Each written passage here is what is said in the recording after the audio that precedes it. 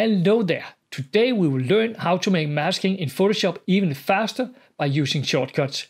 You might think, why should I make shortcuts for something that I can already do in a few seconds? Well, if you work on complex composites with a lot of layers and advanced masking, there is actually quite some time to spare.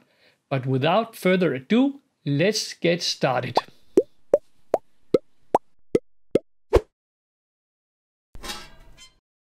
I always wondered why there was no built-in shortcuts for making a mask in Photoshop. You have to use your mouse, pen or trackpad to find this little icon in the layer panel.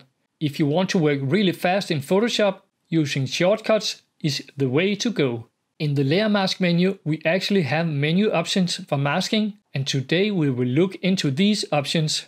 They work a little different than the icon options. The first one, Reveal All, simply add a white mask, just as when pressing the little icon we know so well. Let's undo the mask and make a selection of the rows. Again, we add a mask using the menu Reveal All. Still a white mask, but unfortunately not based on our selection. We undo one more time. And the next option, Hide All, is adding a black mask. Very useful in many situations and the same as if you had pressed Alt or Option while pressing the mask icon. Let's go back, select the rows, hide all. This option is not working with selections either. So let's hope our third option, Reveal Selection, is a better choice. We make a selection of the red rows one more time and click Reveal Selection. Finally, we get a mask based on our selection, but does this option work when we have no selection? Unfortunately not. That means we have to use all three options if we want the same freedom as when using the icon. Time to assign some shortcuts. We navigate to Edit, Keyboard Shortcuts, or we could use the shortcut for shortcuts.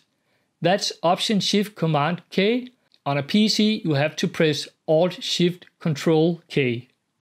Basically, the main differences between Mac and PC when it comes to working inside Photoshop is Control on a PC is Command on a Mac, and the Control on a Mac is right-clicking, because the Mac mouse don't have two buttons. And then there is Alt key, it's called Option on a Mac, well, on some Mac keyboards it's called Alt. Back to assigning shortcuts. We find the layer section and unfold the tab and scroll further down to layer mask.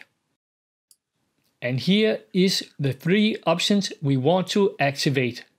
Now we just need to find the right shortcuts for these three options. If I just press, for instance, the plus key, I get an error message. We need to include a function key and or the command key besides a letter. And we have to find combination that's not already in use. For me, living in a Scandinavian country, it's pretty easy because we have the letters A, Ö and O. I use the combination Command plus A for Reveal All, Command Ö for Hide All, and Command O for Reveal Selection. And now we have a super fast shortcut for masking. Let's make a selection. Try our new shortcut. Voila, we have a mask. I hope this little tutorial will make it work even faster in Photoshop. If you will support my channel, please like, subscribe, add a comment or ring that bell for future notifications. Well, you could continue, of course, with one of my other tutorials.